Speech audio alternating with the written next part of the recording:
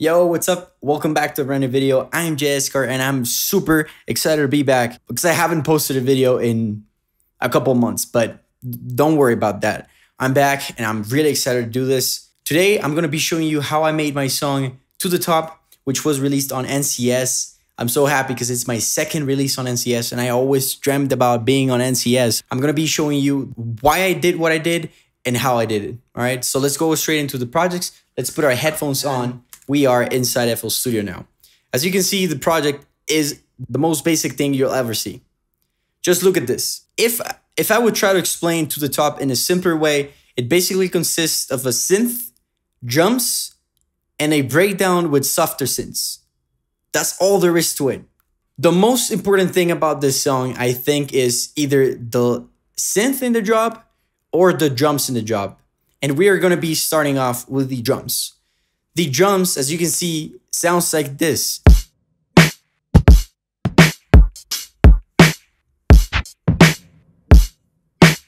And yes, it is a sample. I can tell you guys, years ago, I used to hate samples. Last year in 2021, I reached out a point in my career as a producer where I was so uninspired by everything I heard, by everything I was making. You know, in 2021, everyone was releasing a specific genre. I'm not gonna name it, but the industry was a mess. And I was stuck and I felt bad about everything that was going around in the industry. Did what I had to do. I took a week to just make any kind of music with no restrictions, with no rules. And one of the rules I really thought about was letting myself use as many samples as I wanted to. If they inspired me and if they created a good result, why not? You know, in this case, I am not using melodies or anything created by anyone else except for these drums. You know, I'm still a little about using melodies or anything that is on a loop, but you can still do that. Like, there's no problem. Let me just tell you something, and that's something I learned while doing this. Audience, real people do not care where your sounds come from. They don't. They just want to listen to a song they like, and that's it. They do not care whether you use the most advanced plugin ever, the most expensive analog gear ever. They don't care. Spoiler alert, they don't care. As long as your end result is good, they don't care. So I did what I had to do, and I used these drums, which sound fantastic. And guess what? I didn't do anything to it. I just added a de-esser for some reason. Let me just play it once.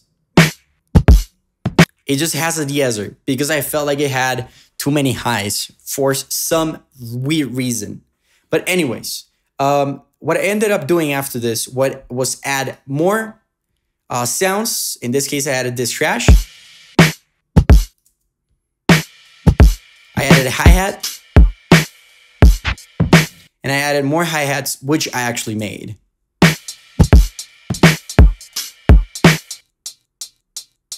The idea for this one was to actually make it sound a little bit analog, a little bit simple, and I think I nailed it pretty good. Next, and actually almost done, the most important thing in the job was, and it still is, the sounds, the synth, which sound like this together with the drums.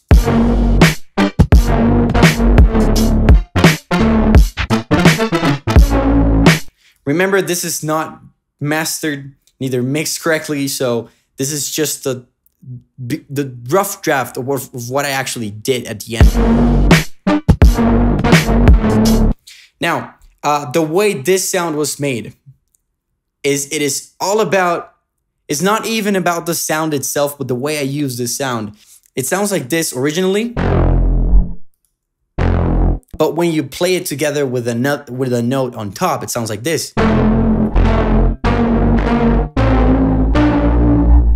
So you can do something like, and it sounds so interesting. The second thing I learned from breaking rules was actually using sounds the way they're not supposed to be used. Because at the beginning, I wanted to create a melody that was just the bassline progression. So the sound would be like, or something like that. But I accidentally or just by trial and error, I try to do a chord with something that's supposed to be a bass line, and it just sounded so good. It sounded like, and from there, the story it was just all about flowing. The melody basically consists of a bass line progression that has harmonics on top, or a sort of triad, or a seventh, or a ninth, whatever it is, depending on the sound. For example, the first drop hits are triads, and it's basically as if I'm playing a minor G chord. However, there are two things that I'm doing on this drop that makes the drop so interesting, and then that is it has good chord progression. So it's not the usual G, F, A, C or something like that. It's a very complex sounding progression. I also have different uses for the same synth. Here's an example. In this first part of the drop, I have a very long or sustained way of using the synth. It sounds like this. Oh, sounds like this. Interesting. But then I decided to use the synth in a very short way, as if it's a pluck, as if it's a completely different sound. But it's not. It's just the same.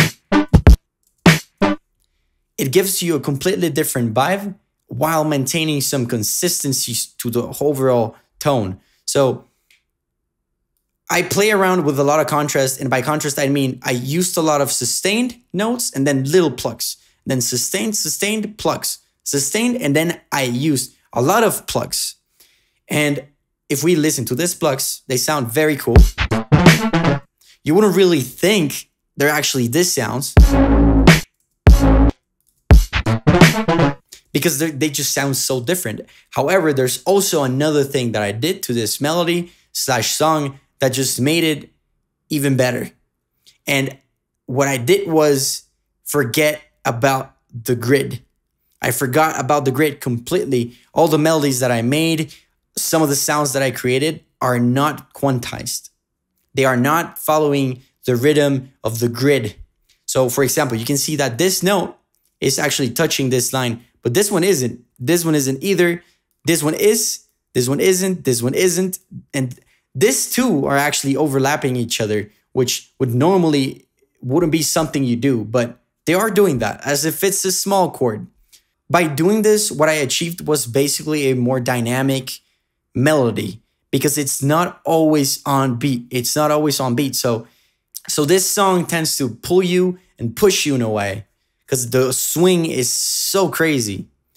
Now, to summarize, the melody is interesting because I am using it in many different ways, different length of notes, and also different rhythms for the leads. And that creates what To the Top is basically, because this song is just repeating the same thing over and over again. If you can see the second part of the build-up, it's actually just a low-pass bass. That's it. Now, I do have a sound on the second part of the first part of the drop, and it sounds like a vocal. It sounds like this.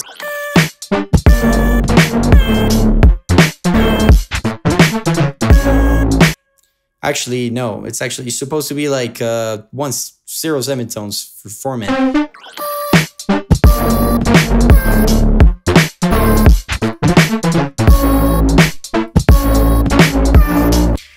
What I did with this vocal sample was basically follow the rhythm of the bass line or the chords, the part that sounds like a chord. And that way you can have like an A, B, question, answer, question, answer. That creates a catchy melody, having something that actually replies to each other and just helps each other. And by helping, if we actually go to the second part of the drop, or like the second drop, my bad. If we go to the second drop, if you listen to it on Spotify or something like that, you'll notice that I used some chords on this part. They're literally just following the same rhythm of the synth. However, they are way more complex when you see it on the piano roll. They're not only 2 notes. That's what I mean. They have a couple more notes. They consist of about 3 notes. Complex, you know? Now, there is something very interesting about this song as well. And when I was creating this song, by the time I was thinking about creating an album, because I have like 20 different songs that sound like this one in their own way. In 2021, I had the idea of releasing an album. And one of the things I learned from working on an album, which is not going to be released, was working fast. And I noticed that this sound was so good by itself, and it was so unnecessary for me to add layers, that I ended up using it just by itself. It has no sub. The only way I added sub to this was by literally adding a parametric EQ2 and just boosting the lows. Isn't that simple? Yes, it's actually very simple. And I added a Pro MB and I boosted some of the mid frequencies. Then I worked on the image of this.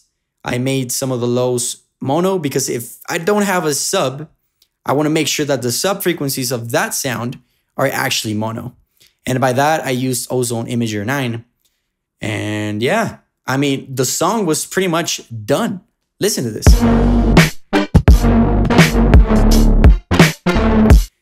If you ask yourself again, how is it possible to make it sound so full with just one sound?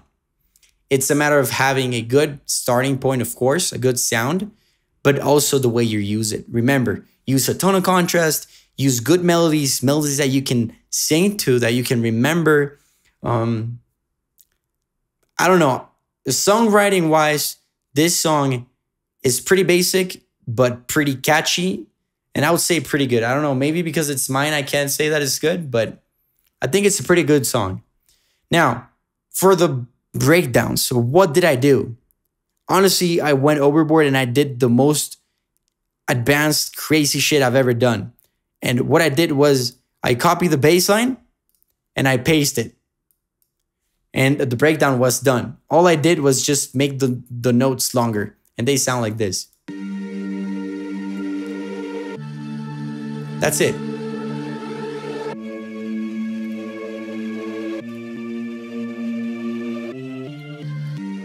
This is just a pad. I'm pretty sure I changed it a ton, but that is just a pad.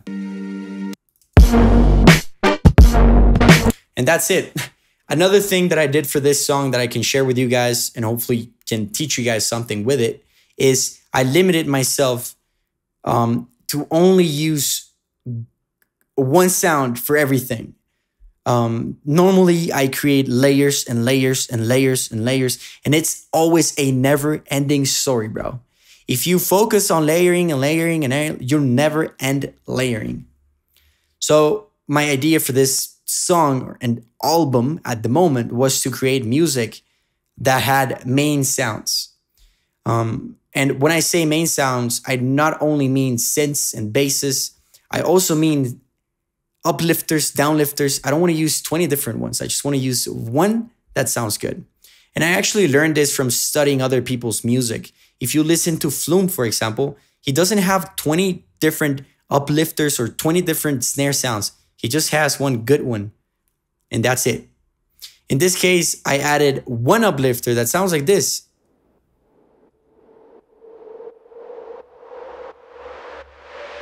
Simple, and that's it. That's the only thing that's creating tension before the drop hits. Pretty crazy, right? Now, the song is pretty much done. Mastering-wise, remember, I always work very clipping-wise. To me, clipping sounds very good, and I enjoy it. I know it might be wrong to some of you because you like dynamics and more range in your music, whatever. But this is the goal that I was going for. This was my goal. So my mastering is pretty much just stereo imaging, EQing it to give it tone, adding a little bit of compression to add some color, and then some invisible limiter and boosting it the hell out of it. And that's pretty much how I did To The Top. To The Top is one of my favorite songs ever. And if you have not heard it yet, I suggest you check it out using the link in the description. I actually recorded this video twice, guys. I recorded this video twice because I was not recording the sound from my computer. I'm not so used to Macs yet. And actually, I don't want to miss out on this, but I wanted to show you guys my studio. And it's a new studio. It's a very simple one, but maybe we can make that a video if you guys want me to make that. Let me know in the comments. And also, I'm going to be uploading another video where I show you all the vocal that goes around a song. It's just going to be a general one, but I'm going to be using the vocals from this song. And I'm also going to show you how to create the synth from this song in a separate video. But yeah, it feels so good to be back. It feels so good to be back. I'm honestly excited to be here. Just recording a video, talking to you guys. Yeah, I love you guys. I love you guys a lot. I'll see you soon for another video. Bye-bye. Thanks for watching. I forgot to say that. Thanks for watching. Bye-bye.